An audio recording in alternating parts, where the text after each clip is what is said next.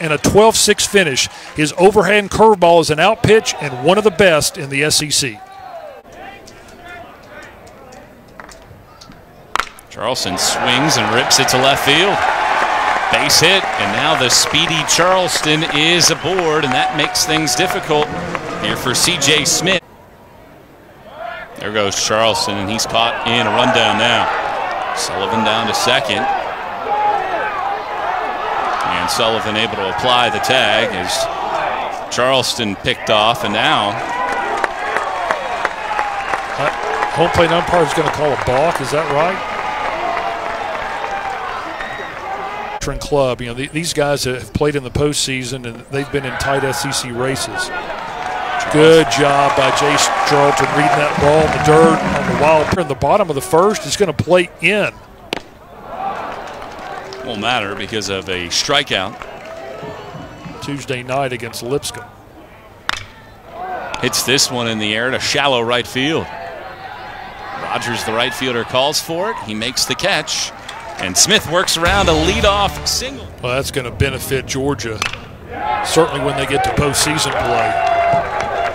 O.J. Talley with a line drive single into center field. The team's leading hitter entered with a 373. Will Proctor.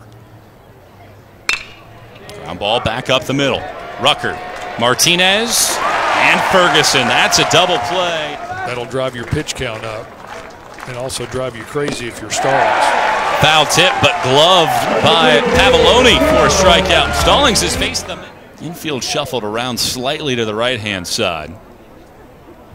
As that hits Ferguson. Up and in.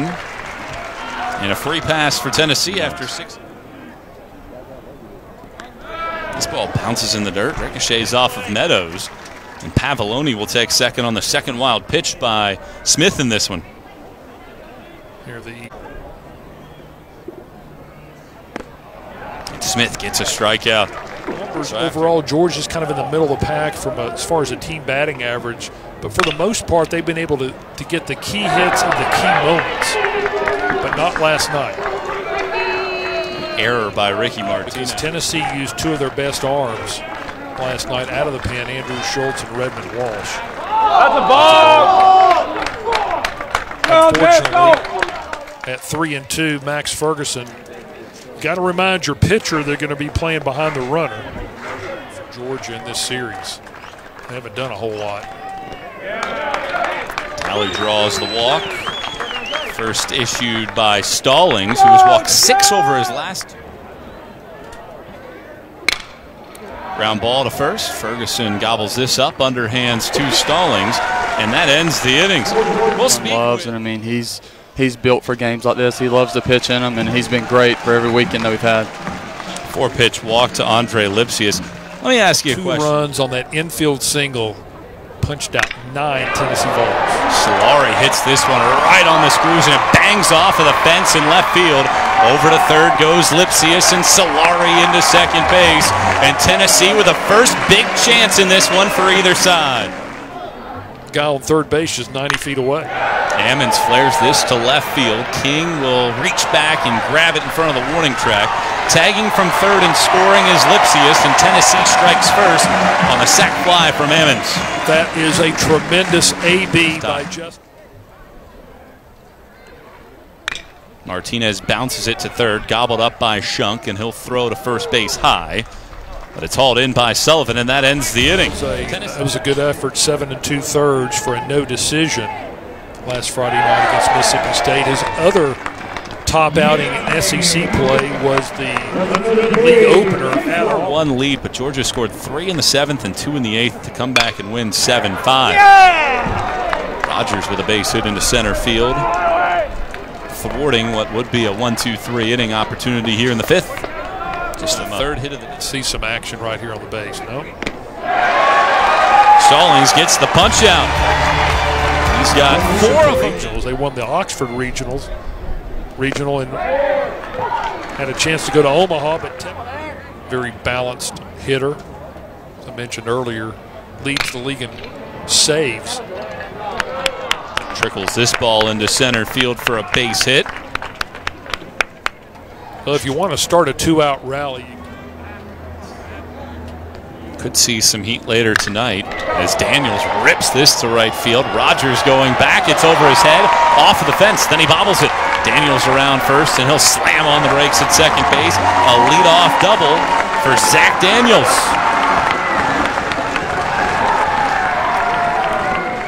Really good Georgia team. Lipsius rips this to left field. He hanged around and knocks a single into left field. In to score Daniels. Lipsius an RBI single, and Tennessee leads 2-0. Lead to 2-0. Solari standing in. He doubled his last time up and loops a line drive into right field for a base hit. Lipsius will head for third base. First pitch swing Solari, and Tennessee's offense starting to strike here in the sixth. Solari's a strikeout here with runners at the corners and Ammons at the plate. And Ammons lines one to the gap in left center. Maxwell is able to track it down. Both runners are tagging. Scoring from third base is Lipsius. Solari to second. Tennessee leads 3-0.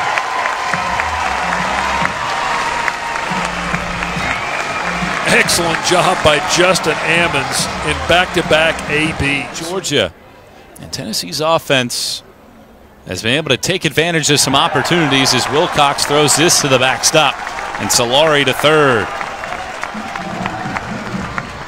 65 2/3 innings, 95 strikeouts.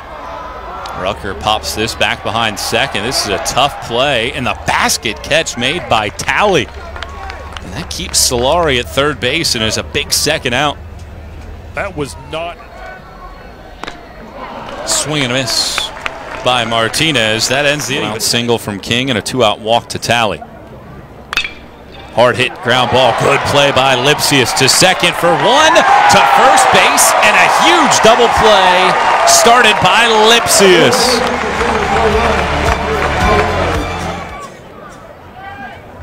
This guy's good. Look at that.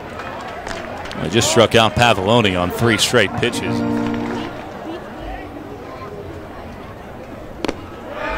Here's ball 4.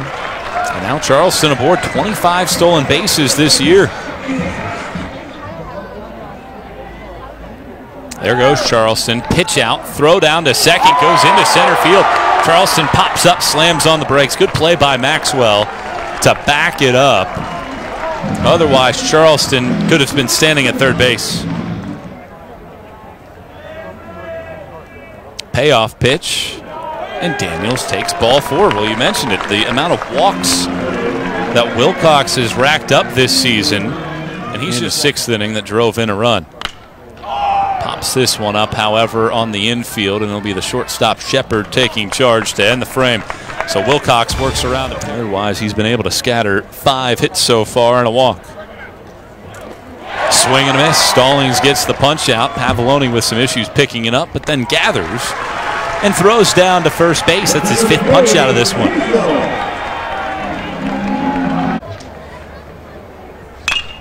There's a line drive to right field. Ammons going over, and he'll make the catch. Another quick start to an inning for Garrett Stallings at 90 pitches now on the day. Every game but one this year. He's moved down to the 6-hole Tuesday night against Georgia Tech. He's really struggled at the plate this year. Line drive to the alley in right center. And Charleston puts it away. A quick inning. 7 pitches for Stallings through 8 shutout frames. Game 1 plus, as a guy that throws hard out of the bullpen, he wasn't getting used as much as he should. Tough play for Wilcox, and just beating it out is Solari on a check swing, and he shrugs there, and you can tell that a lot of things going Tennessee's way. We might get a second look at this one as well. Well, that's the 3rd hit for Alaric Solari. You can't coach speed, and speed never goes into a slump. And Solari has it, digging down the line. Again, Tennessee. That one bounces in the dirt, and Marshall can't find it. Still has yet to locate it. And Solari with alert base running goes over to second base. Open the scoring back in the 4th. Strikes out swinging here, however, and that is much needed for Wilcox. 2-2 pitch, swing and a miss. Wilcox gets the strikeout and strands the leadoff base hit. Bouncing ball back up the middle. Martinez to his left, scoops it up, throws to first. Ferguson with a stretch. Keeps the foot on the bat. 0-2 the count to Shunk. He bounces one, it hits the glove of Stallings, slows it down for Rucker, who throws out Shunk. Georgia down to its final out here in the 9th inning.